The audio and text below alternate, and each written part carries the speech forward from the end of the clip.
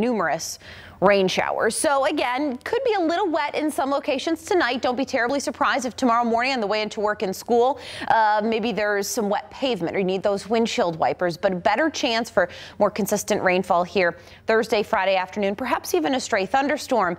But that storm system leaves here just in time for the weekend. So this is what the Fox 17 future track looks like just a few hours from now. Some clouds across the region. Here's a couple little green dots indicating the very scattered nature of any of those rain showers. But as we work our way through tomorrow, I think it does stand the chance to fill in just a little bit more, be a little more common to see some pockets of showers.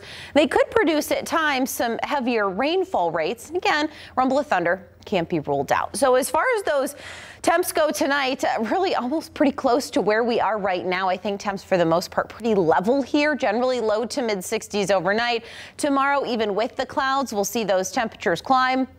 Low mid 70s. And again, there'll be some rain showers from time to time. The extended forecast Friday is almost exactly the same as Thursday forecast wise, but as that area of low pressure lifts out of the region to the northeast Friday night, that should leave behind some drier conditions here for the weekend. We may be a little slow to get to the sunshine here on Saturday, but warmer temps set to arrive for the second day of the weekend. Really quite impressive. We'll be pushing 80 degrees here for a few days in the extended forecast, when those normal highs at that point in time would generally be in the low to mid 60s.